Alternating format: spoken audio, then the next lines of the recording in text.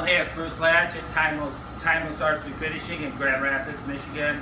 616-453-8309. Check out our website at www.timelessartgr.com. We got this conference table. We got it stained, and now we're going to do a little bit of shading on it here. Try and gray it out a little bit. So then we're going to put a couple coats of top coat on it. Corey's got a picture of the other one there. It's wet.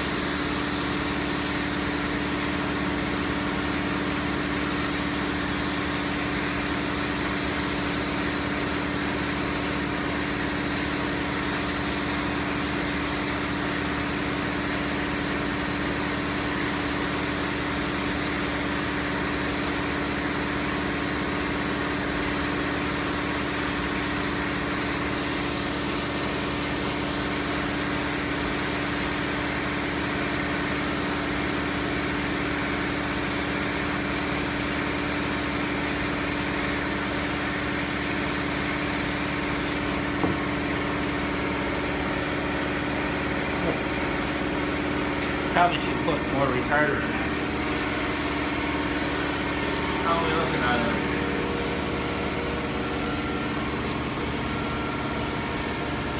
Can you see it? Yeah, a little bit. Yeah, getting pretty close. He's a little more gray. He should be pretty close. So basically, we got the Sherwin-Williams stain color, the rustic gray. We went to buy it today. It was nothing near what it was on his chart. It was like about 10 shades too light. So we didn't even bother with that. We found another stain that was pretty close to our base color, and we applied that onto the table, and then put two coats of sealer over the top of that, and then went and delivered some furniture. Then I came back and sanded this, and I just mixed up a little bit of gray paint that I had here and reduced it down to this shot, a light coat of gray over it, because this color actually, when I took it outside and looked at it in a few different places, it's almost like a nice deep raw umber color with a grayish hue to it over the top of it. So we went with a nice dark color here for the base, and then now we're just lightly shading a little bit of gray over the top of it. One thing we learned today is never buy stain from Sherwin-Williams, because it looks nothing like it does on the color chart. And you go, and you see it on a little block of wood, and you go look at it, and it's nothing even remotely near what this was. It was just a joke. It was like 20 bucks for a quart of that. So yeah, no more of that Sherwin-Williams stuff. So anyhow, thank you and have a nice day. Out of the tables, did you get a good